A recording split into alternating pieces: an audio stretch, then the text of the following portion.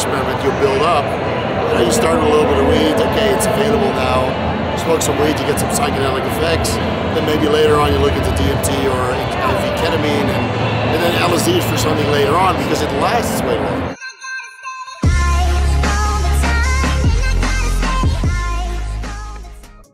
And what was this guy's name who did all the LSD and mushrooms and stuff? I heard there was an act. Was all an act? Yeah. I mean, all I can say is he showed up at my house and the dude was putting my like raw potatoes in my toaster. He was going out in my backyard staring at the sun.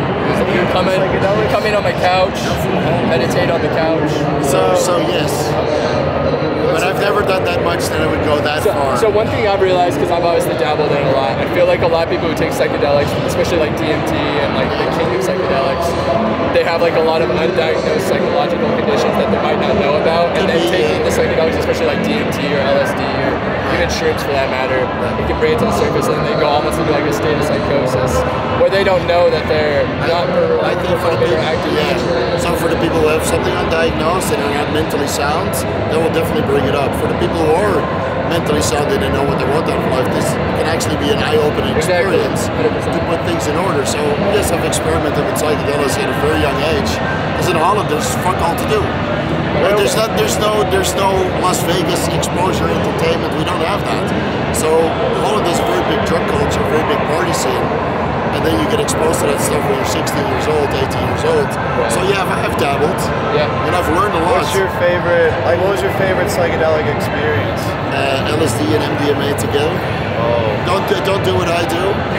Yeah, don't do what I do. That was years ago. Or do it. No. I know I should turn out just like me, some guy. Oh, just like it's super genius, right? Yeah, no. No, but that was just a fun experience, you know? Yeah. And it's the same as going to Disneyland or going to the Olympics, an experience.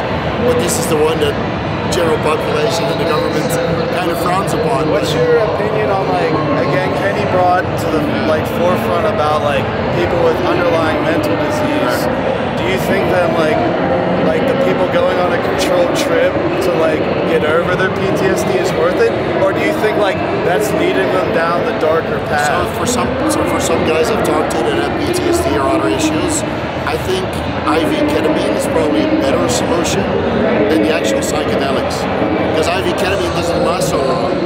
Right? It lasts only a couple minutes, maybe half an hour. But a full dose, a hero dose of LSD, or even a enjoyable dose, is 12 hours. You know, that's a lot of time to sit in your fucking psychedelic trip where you're not mentally going well. So maybe people, if they want to experiment, you build up. You know, you start with a little bit of weed. Okay, it's available now. Smoke some weed, you get some psychedelic effects. Then maybe later on you look into DMT or IV ketamine, and then LSD for something later on because it lasts way longer. Yeah. So your opinion on DMT, like, do you think it's good to do DMT because it's kind of like robbing you of your death experience per se? Like, you've tried DMT, so you've already had the death experience.